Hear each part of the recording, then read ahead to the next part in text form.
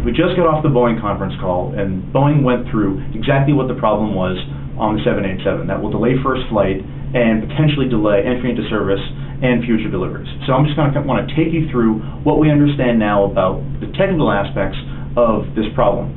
Okay, you have the wing section, which Section 12, made by Mitsubishi. And you have the center wing box, which is a combination of Section 45 and Section 11, made by Fuji and Kawasaki.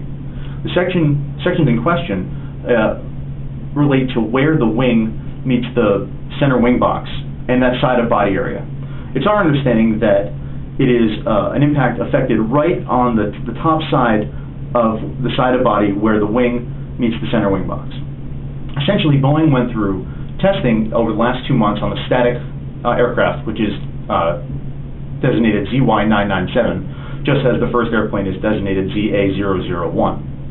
So on that aircraft, they were flexing the wings, and they found that the area wasn't holding the loads that they needed to, otherwise known as it actually sustained some damage when the wings were flexed.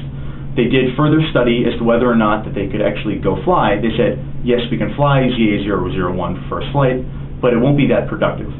So what we have now is Boeing saying we have a problem that needs to be addressed, and the fix needs to be identified. They say it will either be titanium or aluminum, and they say it will add some weight. They're not sure how much, but they say it will probably be negligible on performance.